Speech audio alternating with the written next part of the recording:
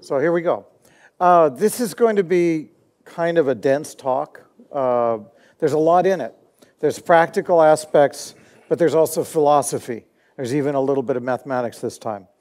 So what I want to talk about is how the insights of anomaly detection done right, can lead to some very, very interesting capabilities for time series database.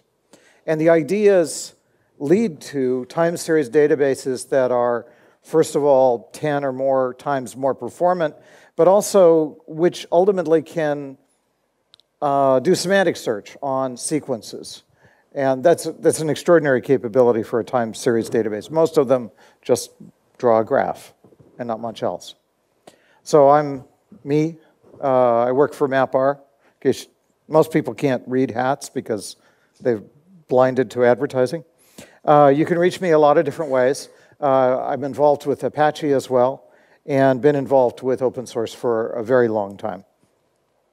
MapR makes a Hadoop distribution, which has a lot of cool technology. We can talk about it later. So anyway, let's talk real quick, and I'm going to go very quickly through the first part about what anomaly detection is and how it should be done. So the problem here is not like many kinds of machine learning where we have examples of what we want to find, and then we ask the machine to find more of that. Here we have to find the things we don't know to ask for. It's difficult. The machine has to figure out somehow something that stands outside the normal. And there's a story that my own journey with anomaly detection started when we had a system at Music Match. And the problem was that the CEO would wake up at 2 in the morning and go and check the system and call me and said, "Ted, we haven't had a sale in 5 minutes. Do you think that's okay?" I'd go, "Huh?" I mean, what else can you say at 2 in the morning when somebody calls you and asks you a question like that? And so this happened a lot. And the real problem was he was often right. And this is very bad for CEOs because it leads them to believe that they're always right. You should never train a CEO that way. So what we did is we built a system finally, and it was difficult because we had people from Japan, people from Europe, people from the US buying and so on. And so what we did is we built a system that understood the patterns that we had and would call me first if there was a real problem, and then it would let his dashboard turn red about 10 minutes later. And so he would call me then. He'd go, "Oh my God, the dashboard's red and it hasn't had a sale in 12 minutes. I go, "Dennis, where you been? I've been on this already. We got it fixed. We know what's happening. I mean, just go to sleep. You got better things to do." And it took about 4 times, and it trained him to sleep through the night. It's very important to train these people to sleep through the night. It's difficult. Isabel can talk about this sort of difficulty, but with CEOs, you have the same problem. And the idea is once you get a sense of confidence, once they know that you will find problems before they can, it's calm. And actually, everything works better because they do what they're supposed to do, which is not minute-to-minute observation. So here's a signal. This is random numbers. You get an idea of what it's supposed to do. And then you see something like this, and you say anomaly. What's happening there is you've built a model in your head. E is normal. Whoa is not. Now, you might see spikes like this periodically. That might become part of your normal. And then the step would be the anomaly. So the idea here, again, is the normal may not be a simple sort of thing. It may not just be here plus or minus a little bit of noise. Here plus or minus a little bit of noise, and occasionally short spikes, but not long steps. You elaborate very quickly this model in your head. And so you want to take action when something breaks, when something abnormal happens. Definition of breaks is not clear. Definition of working is not clear. So we want to trade off action and inaction in the right times. And we want to build a model that does this for us. Here's another look. We could automatically, using things like the T-Digest that I talked about at the bar camp, set thresholds. And then the system can tell us that we can set a budget. We want to be woken up this many times per month. And we want the most of those to be when there really is a problem. And we could build a system like that, where the online summarizer picks whatever percentile we want to set, And that sets a threshold. And Mahout has this, and we're done, right? 9 slides, we're good. But not quite so easy. I mean, people have done this sort of thing. Etsy has released Skyline. But what about signals like this? A is easy to find, but B is hard. B is hiding in the valley. And so a simple threshold is definitely not going to work. You also have signals like this, where you get this big anomaly over there. I'd like to think of these signals, though, as not so much anomalies, because that's a heartbeat. Those are important to me. And here's an anomaly. This is an anomaly in a real heartbeat. There you've got an irregular heartbeat. The shape and the timing changes. So again, we have to have a bit more of an elaborated model. But model is still the key word there. We want a model of what is normal. And then we want to say whatever doesn't fit that model is anomaly. And if we built a good and a tight model that really does express normalcy, then the things that deviate from that will be, honest to God, and important deviations. Now, for simple things, it could just be normal distribution. That's boring. But for the EKG signal, the electrocardiogram, we can build a model of this signal by taking short windows. And mathematically, the windows are formed by a signal that's a little bump like that.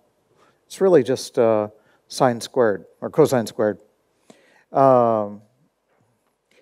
And we multiply it element by element, sample by sample. And so it's 0 everywhere except in the bump, and so the signal goes away except inside the bump. And so as we move the window along, we get different little views of that. And they're all the same length, because the window's always the same length. Now, see that? Signal looks a lot like the one at the beginning. And that one looks a lot like the one at the beginning. And that one looks a lot like the beginning.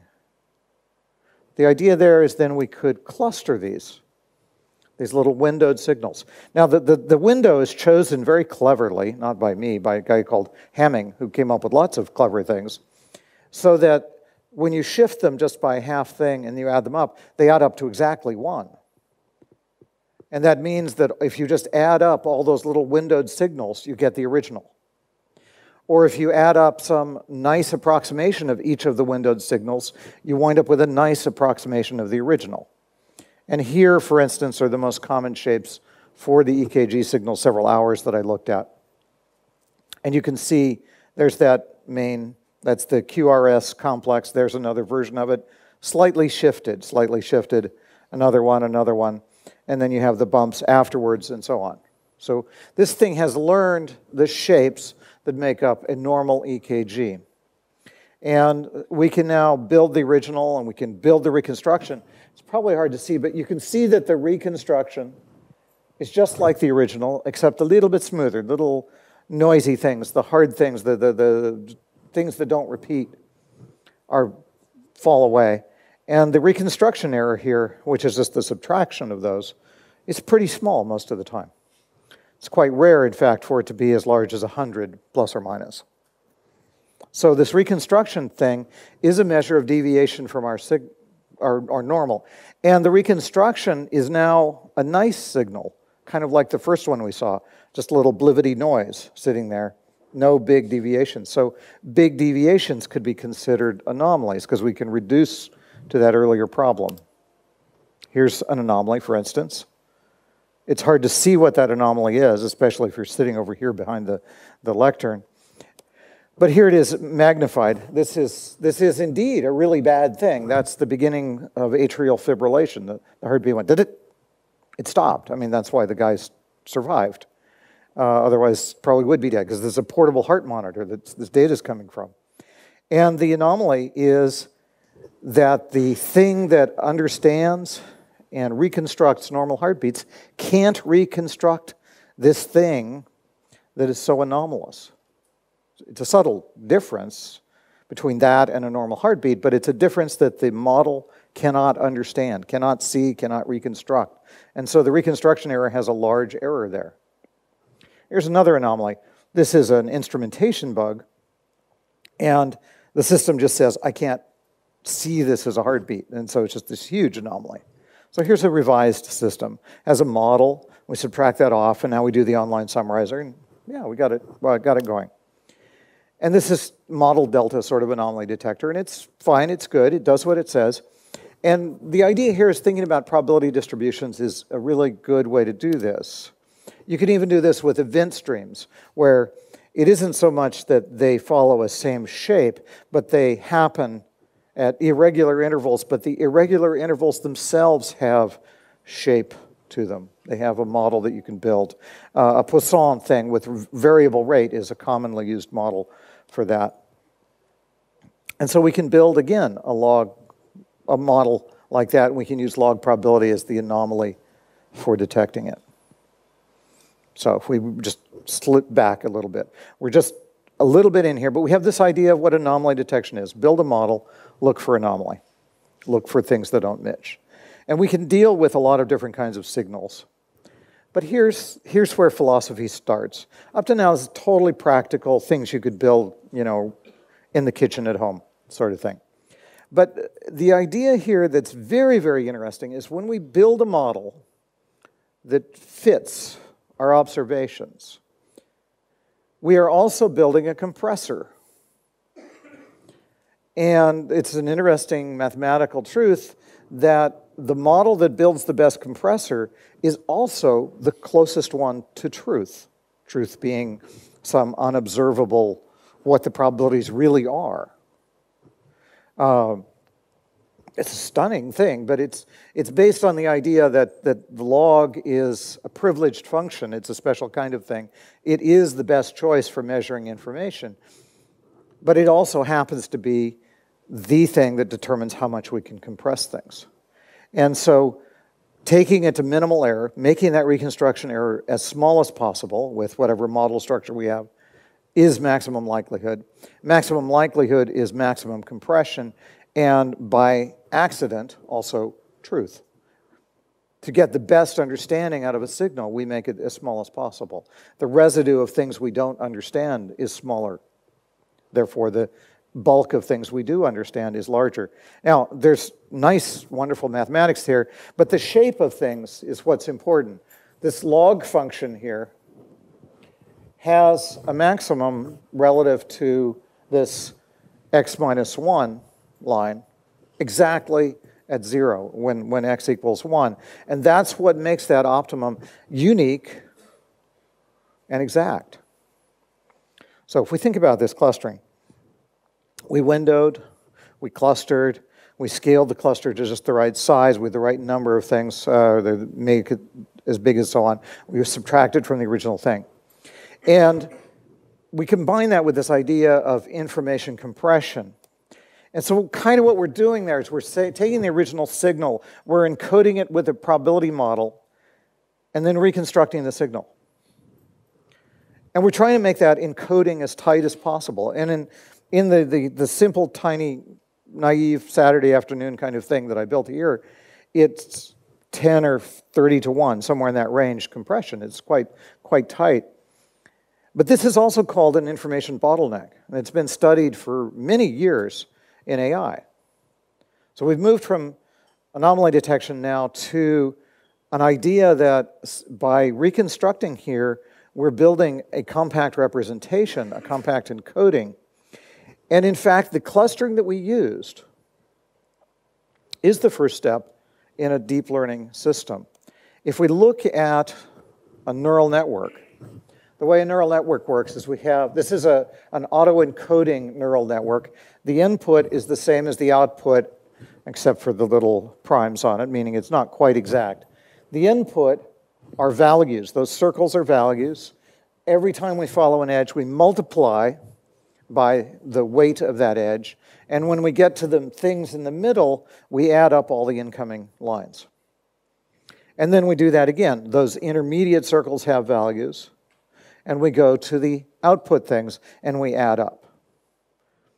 Now, in the middle layer, there's always some sort of nonlinearity in interesting neural nets, because if you didn't have the nonlinearity there, you could just kind of reduce it all to one step. And if you were to look at this, one kind of nonlinearity that we can add is we can say only one of these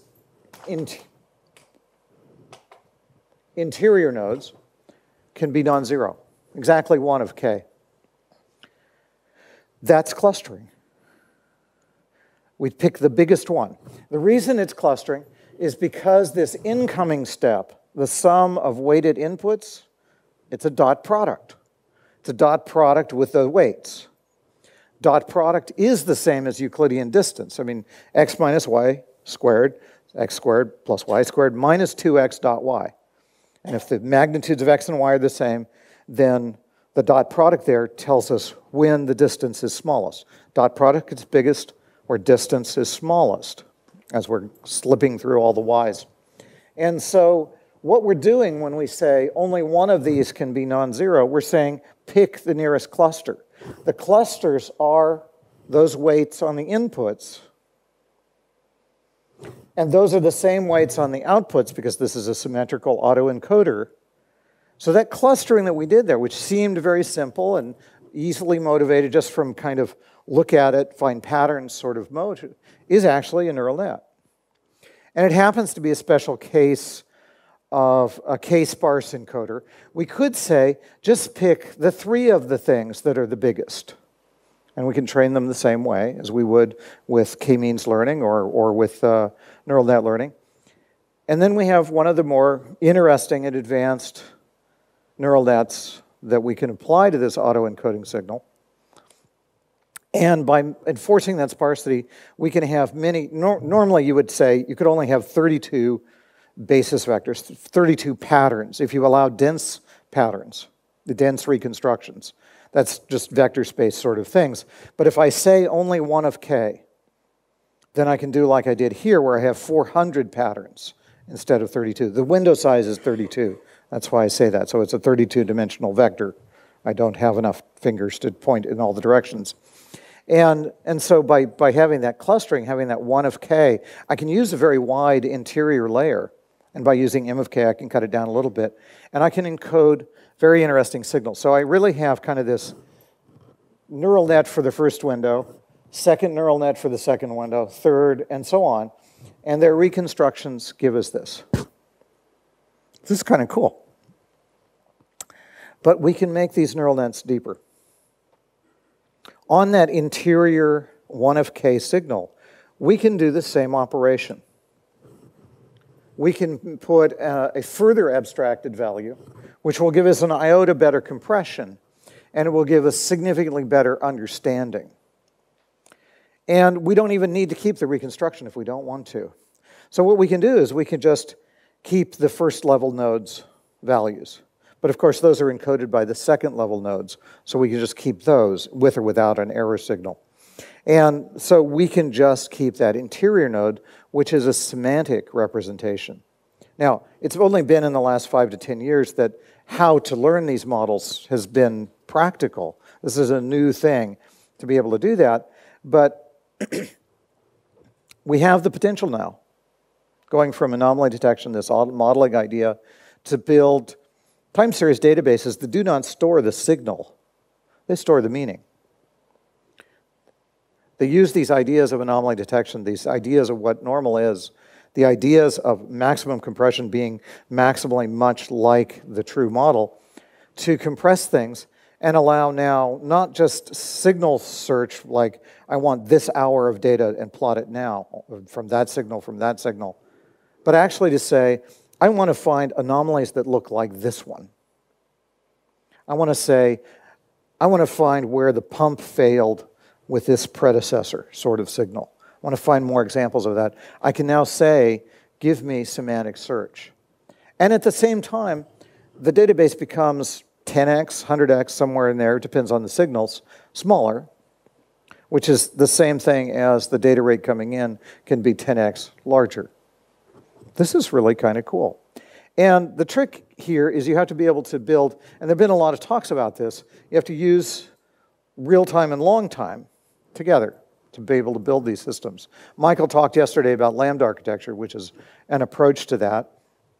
I like extending it by using a real-time log so that you can recover more quickly than just waiting for the batch layer to come back around. And the trick, of course, is that Hadoop and systems like it are not very real-time. The ordinary file systems that you use with them are write once, and sooner or later people will see the results, but only after flushing or closing. And so what we want to do is we want to take the stuff that the batch system has processed and the stuff that the real-time has processed, Storm, Spark SQL, whatever you like, and we need to provide this blended view. And the blended view now consists of taking models built in the long time and applying them in real time to the signal. So I've striven mightily to stop as quickly as possible so that we can have time for questions, because that's always the best part of any talk, is hearing what people do and what they're interested in and what they'd like, where they'd like to drive some of this stuff. So there we are. We're at 20 minutes. We've now got 20 minutes to talk. What do you guys think? What do you guys want to do with this? Any thoughts? It's a little bit fast, wasn't it? It's kind of a lot to fit into 20 or 30 minutes. Here's a microphone and a man with a microphone who makes it portable. So I can't claim that I understand all of the mathematics, but it seems to be that intuitively, you know, if we were speaking about, you know, like the model being some form of compression of the underlying data, that and there being some approximation to it, that the more we compress it, you know, the less clear the signal is going to be, and the more approximate it's going to be, and you know, the representation of a data series that has the least amount of error is the data itself. So in order to gain compression, we lose, you know, precision. Is that the right way of thinking about it? No, but otherwise close. No, because what I'm talking about is for a particular constant accuracy, what can you do to compress the data the most? And if you hold accuracy constant, you can still compress signals that are not totally random.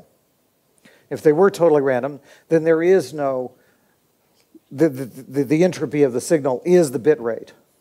In any real signal, certainly any real signal that we want to interpret the way humans interpret it, and humans are doing a massive job of compression as they see things, as they hear things. What you can do is you can hold the error, you can define what error insignificant means, and I'll get back to that in a moment, and you can hold that constant, and you can still compress. So compression does not mean loss. More compression does not mean more loss. More compression with constant loss means you have a better model. More compression with a constant model that's totally general purpose, yeah, eventually you get down to shit, and you just have one bit and you go bit, and you've lost all the information. That is not what I'm talking about. I'm talking about holding the loss constant. And also, if you think about it, you know, this was originally 12-bit signals. The error in reconstruction is typically less than 1 bit on those things. And so all of those less than 1 bit things can be just encoded as 0 with a run length, and you just round when you reconstruct. And then you could store the error when there is a high error. When the error gets large, you can actually store that. Now, anomalies by definition don't occur often. Therefore, you store at full bandwidth, you have the semantic representation, and you say, but, and so you just search for but and find these sorts of things. And so you have perfect fidelity there. And you have almost always very high compression. Every time things are normal, the system's going, yeah, it's normal type 32, 37, 41, and you get it. It's like the prisoner's telling jokes. They've compressed it. They have a fine dictionary that encodes that. And then when there's an anomaly, you go, but here's the error. So you can still get perfect fidelity or nearly perfect fidelity or fidelity as good as your signal really is. And there's always the question of significance. So yeah, you don't have to lose the signal. So if the variance in the data is very high, the mechanism is not going to perform as well as if it would be a very uniform signal with very rare abnormalities. Well, if the abnormalities are not rare, then they are not abnormalities. So there's a very slippery sort of semantic arguments there. And here, in this original signal, variance is not the issue. Variance is the size of that thing, but that isn't the big deal. I mean, a little bit. If I have quantization here, see, here's 0 to 5, so if 1 is the smallest thing I could do, then clearly having a variance this small means I really have a value of 0 most of the time, if I really had a quantized signal. But that would look very different, and I would model it with a dictionary. I would say 0 most of the time, run length, whoa, there's a signal, and so on. And so variance is really not the right concept there. Entropy and relative entropy relative to the model is the correct concept. Now, it may just be words, you do different things than this, so words can be inexact, but a little bit of care is important there. Right next to you, somebody had a finger up. So my question is about what domain sort of to look at the data at, because your talk seems to be focusing on looking at the time domain. So all of your signals are essentially sort of over time. If we actually flip into some other domain, let's say, we do wavelet, sort of decomposition or, Fourier transform, we would basically start looking at a different sort of data sets. Is there any sort of theory behind when one domain is better than the other for the type of thing that you were talking about? Yeah, so I think there's kind of like 3 or 4 questions in that. Well, and I'm going to start with the simple, most 19th century sort of questions. You mentioned Fourier transforms. Now, Fourier transforms take a signal of some size or some period, and if it's a discrete signal, you can use the discrete Fourier transform and so on.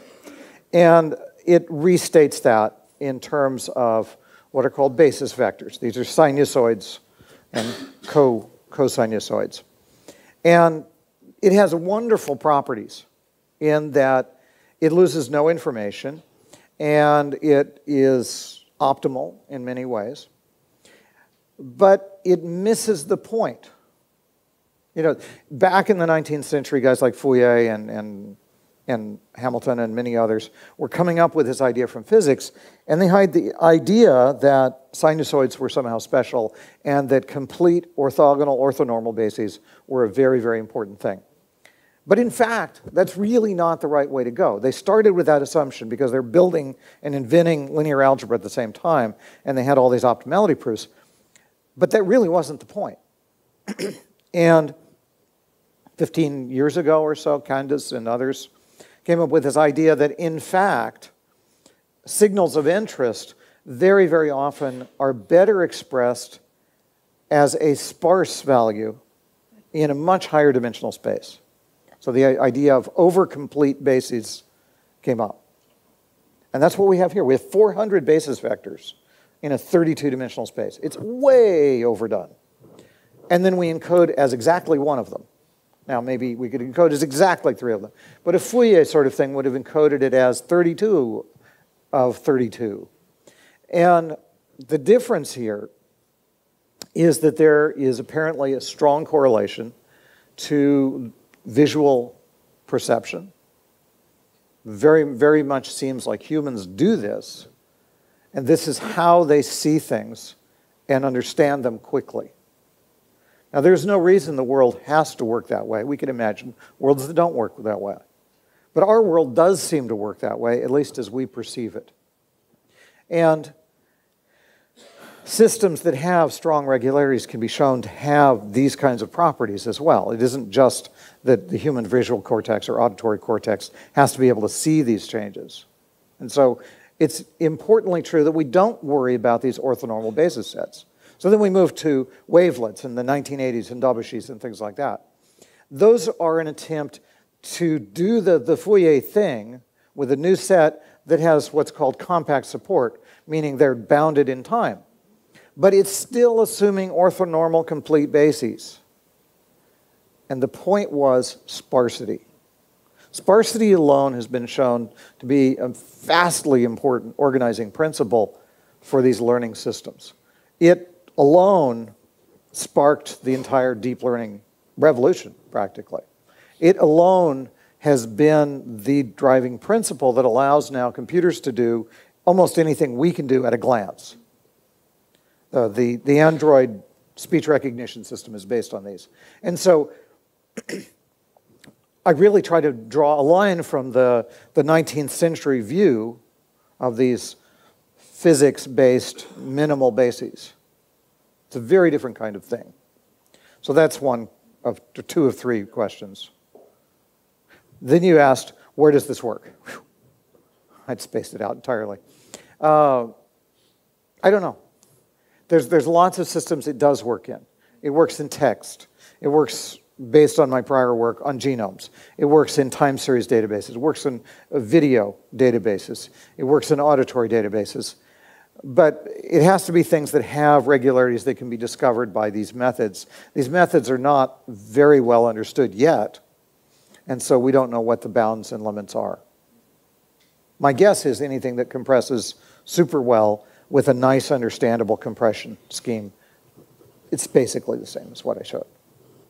And of course, the stuff I showed here is incredibly naive and simple. It's what fits in 20 minutes, my God. Yeah, there's somebody over here.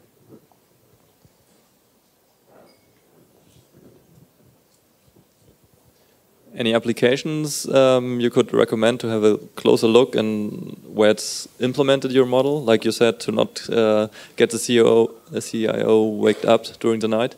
I don't know like how Skyline works from Etsy. Is it actually applying what you told? Sorry, I missed the connection between CEOs and Scala, but no, Skyline. What you showed. Scaling. Is that from Etsy. Skyline. Skyline. I don't know how it works, but So Skyline is a very simple tool. You set, or I think you can automatically set possibly thresholds and things cross them. So it doesn't do any kind of learning along these lines. So that's so do you have any example of applications where it's... Yeah, there's many applications for this. And it's always places where systems are not possible to be watched continuously. No, I mean implementations, examples where it's actually... Power plants, medical instrumentation, oil fields where they're drilling. And I meant software-wise. Like what? Software-wise, where this... No, I don't have example. I mean, this all is on GitHub, but it's a little bit small to be used in any honest-to-God applications. I don't know of any open source software that does this in a general way. Now, this is very, very close to things like the Open TSDB, which is an HBase based system that uses to advantage the fact that HBase arranges things with sequential keys together, and so that you can read stuff. And it also uses this idea that you would compress historical data into little blobs. Now, it has the problem that it stores the exact data in the database, and so it's limited speed-wise dramatically. I mean, without that one limitation and with a real-time data store of other forms, you can get, and we've had systems that exceed 100 million data points per second. But anywhere, any industrial thing where things break and cost people money, they want to find these. And so those are the applications. But I don't have openly available software. We have several customers doing this, but they don't make their software open source.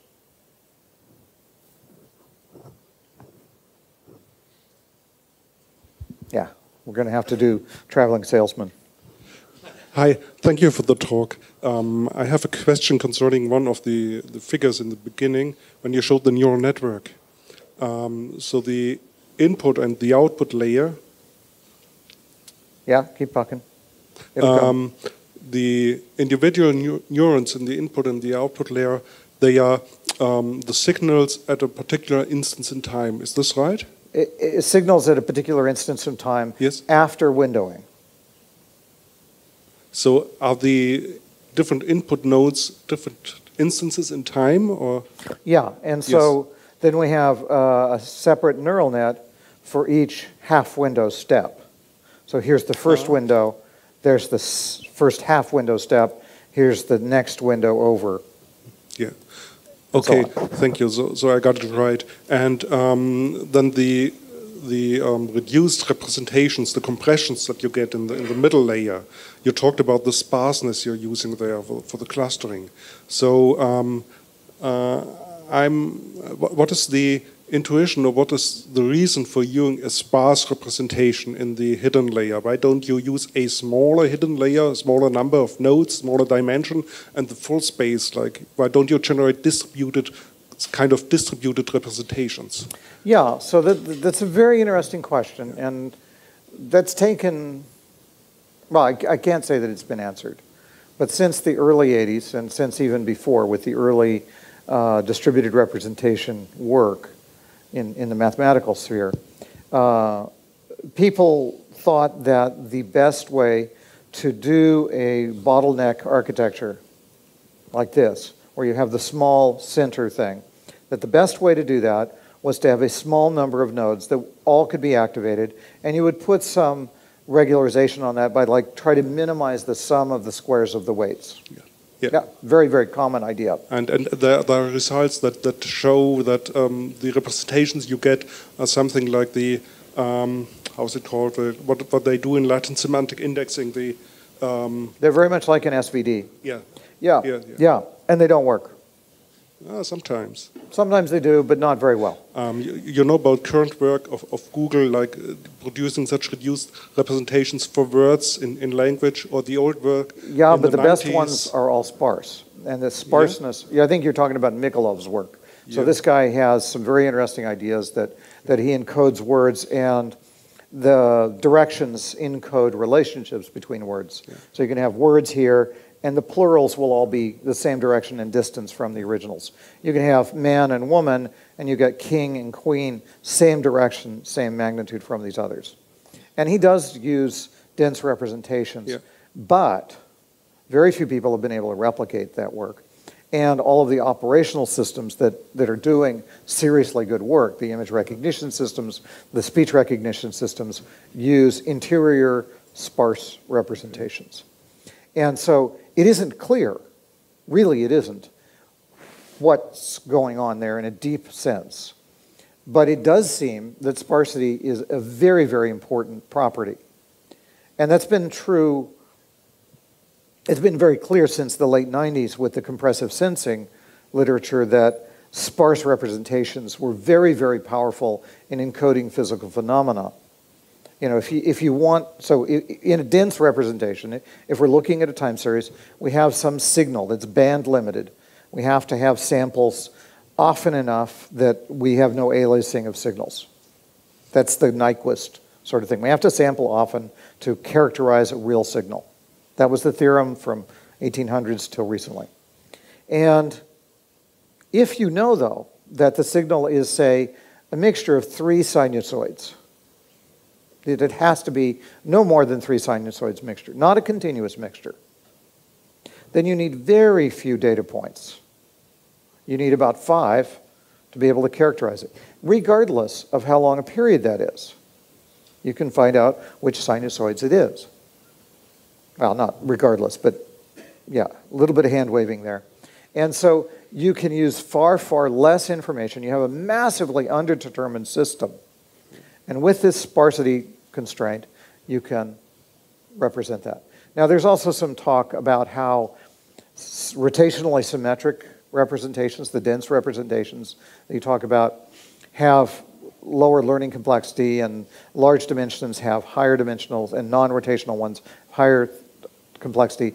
But the fact is that these high-dimensional, non-rotationally symmetric systems that are sparse have very, very low learning complexity. And the representations are very easy to learn, and they're easy to interpret. They're easy to search for. I mean, like an Elasticsearch can take these sparse things and drop them into an index.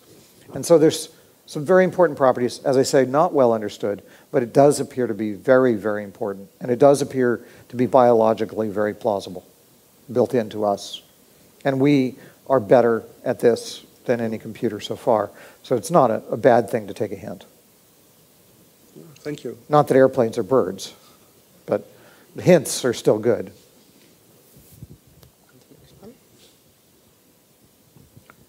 I was wondering, in one of the graphs you showed a zigzag line with a spike and then a systemic shift. That may occur if, for example, you're measuring performance of a website and there's a new release and it turns out to be a lot slower. or faster. How would you update the model? Would that be a continuous process, or would that be some other way? What do you think that should be done?